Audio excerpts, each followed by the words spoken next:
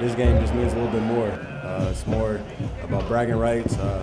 It's more about who the state is for past Spartans, future Spartans.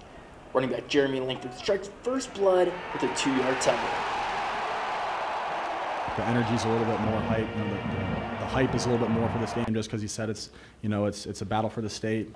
Hit after hit, the Spartans played airtight defense throughout the first half as the Wolverines trailed 14-3 at the end of 2.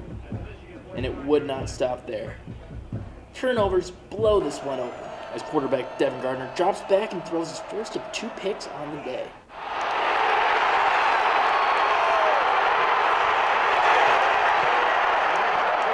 Just proud of those guys. RJ with a pick 6 in a big game, and happy for him, and that's Spartan football right there.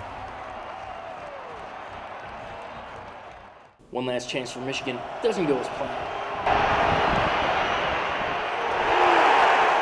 State ends this one in an unconventional manner. With less than a minute left to play, MSU chooses to run the ball and score rather than kneel the ball to end the game. I see when Coach D, dialed up another play that he wanted to, put another touchdown on the board. So I knew it was my last chance and last opportunity to put another score on the board. So I did my best to get in there and make Coach D happy.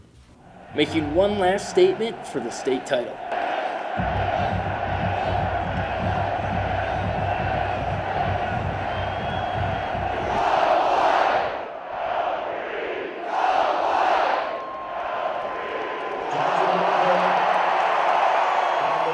40 wins for a second year in a row in a bloodbath, 35-11.